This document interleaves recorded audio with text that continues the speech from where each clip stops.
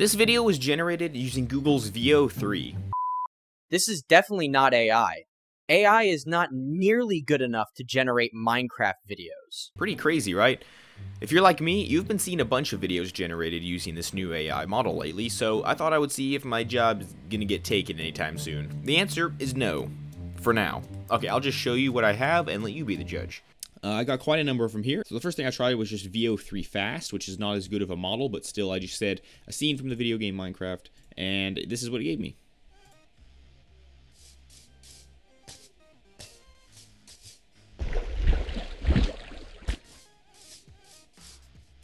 Yeah, it's pretty crazy. It's actually kind of crazy how good it is. Of course, there are quite a few problems. It looks kind of smeary and weird. You know, the player here doesn't, like, go into the water, and there's, like, I don't know what this is with this tree being made of grass, and there's, like, an elongated sun and stuff, but for what it is, though, it's really crazy. And if we listen, the sound even lines up, such as when the player jumps, the sound of hitting the ground stops, the sound of walking stops. As you can see there, and then the sound of water, you can hear that too, and the sounds do sound quite a bit like Minecraft. So definitely a solid start, and at a glance this just looks like Minecraft. Like, at a glance you would think this was just Minecraft and you wouldn't think of it as AI until you looked at it more closely. Things did go downhill a little bit when I tried something else, which was this right here. This is with the full version of VO3, and it's basically just the players walking through a grassy field with sheep and cows walking around. The player switches their hotbar slot to a sword and kills a sheep. So let's see what happened with this.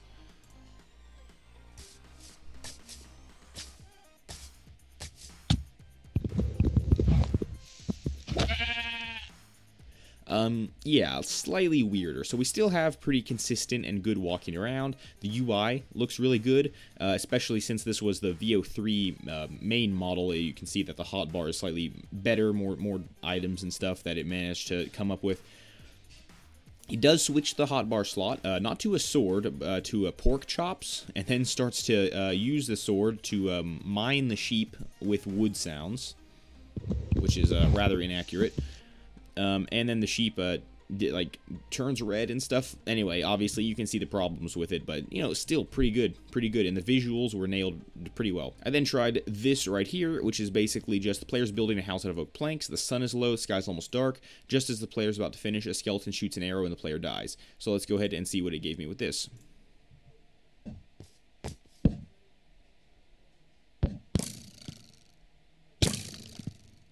So with this one, it's obviously a little weird, but stuff like this block placement here, it fits perfectly in with this cube system. This, however, does not quite. It's kind of an edge block, and the arrows are rather strange.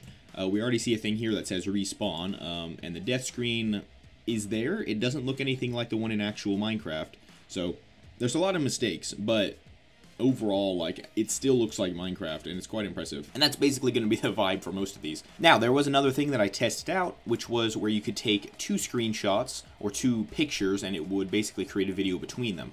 So this was the first picture right here, and this right here was the second picture from my actual Minecraft world that I have. So these are screenshots from in-game. And then I just told it to basically make a Minecraft player walks around their in-game house and admires it. So this is what it did with just those 2 pictures and that prompt.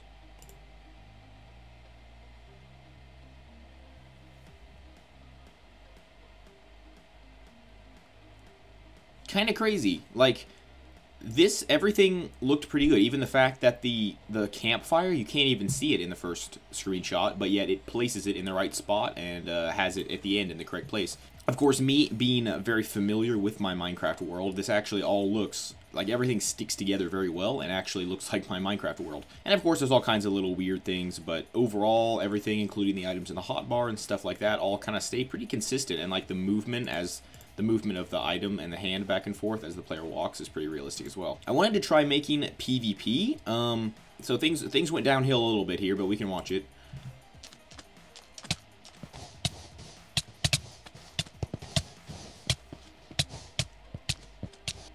Okay, sounds pretty accurate, movement of the player pretty accurate, movement of the other players rather strange. They don't look the best, and that's one thing I've noticed with all this. There's a lot of documentation that the AI has on what the hotbar looks like and stuff, what the sword and stuff looks like, what the player movement looks like, but less about what the actual, like, what some more specific things look like, which is potentially why it looked kind of weird.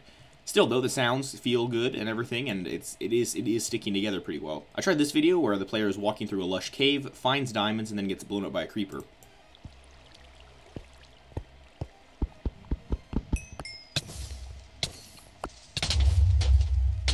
One thing that the AI doesn't seem to be able to do very well is player deaths. It just says, like, you died, as if it's the name of an item or something, and you don't actually see any kind of death screen. But this first part is really impressive. We can see the player walk up to the diamonds and break them with actually realistic break speed, at least on the first one. The second one kind of disappears. And the creeper is a little strange, but the explosion looks decent as well. I wanted to try having it so that the player could fly with an elytra, so I tried this, and ignoring the fact that it tried to generate what it thought was an elytra in the sky right in front of it, the movement and everything once again looks very accurate.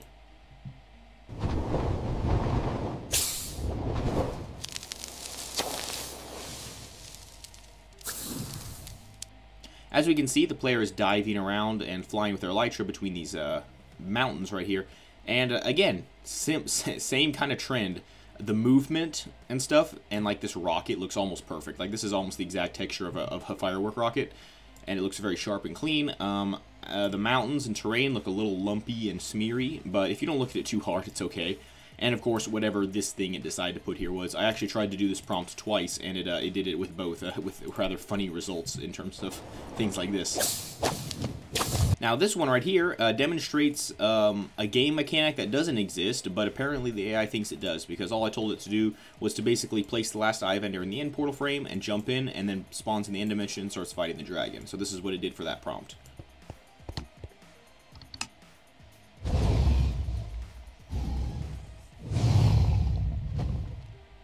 So, yeah, rather interesting. It's kind of like, spot the things that are wrong with this video. First of all, we apparently are going to use our End of Ender right here to light up this small nether portal, which then breaks and allows us to jump through into the end dimension. So that's kind of funny. I tried a couple of nether scenes, including this one.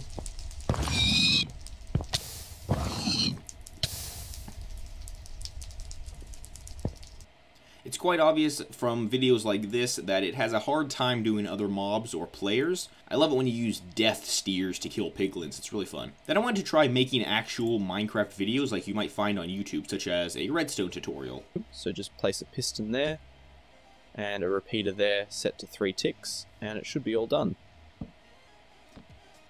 Now this was probably the most impressive video out of all of them to me. Especially this one moment where it says place a piston there, and it actually places a piston right there. There's a piston there. It actually looks like a piston too, in the hand here and on the block. Not so much the selected item, but still, it lines up with what the person is saying, and the AI does seem to be very good at creating a person's voice pretty well. Not sure if there's any connection to Mumbo Jumbo, but this person does have a British accent as well. Not sure if any of his videos were used to train this AI or not, but that's kind of funny as well. Of course, it doesn't actually place a repeater when he says he does, but the piston makes up for it, because that's pretty cool. 3 ticks, and it should be all done. And then I tried another one, kind of a YouTuber intro style thing of like a new Minecraft world, so we can watch this one. Hello, welcome to my survival world. I've just started it, but it's going to be awesome. I should probably get a bed before night. So, it worked okay. It's kind of weird. First of all, we can see the person's hand here, even though technically it's supposed to be third person, which is kind of even more confirmed as slightly wrong by the fact that then the player turns around and just walks off. Bro apparently just like no clips into the back rooms or something. Look at him, he's just like, whoop. Left his friend to fend for himself, I guess. So this is sort of a case of like another player recording the intro for this person, which is kind of funny.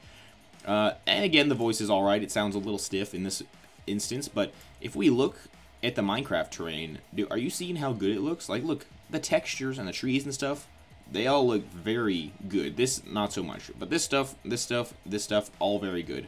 I'm very impressed by what this AI can do. So, yeah, AI just leveled up. Even when it comes to generating things like precise video games, it's actually doing really well. And I feel like that we've sort of hit a turning point with AI. A point where you won't be able to tell much longer what's real and what's not.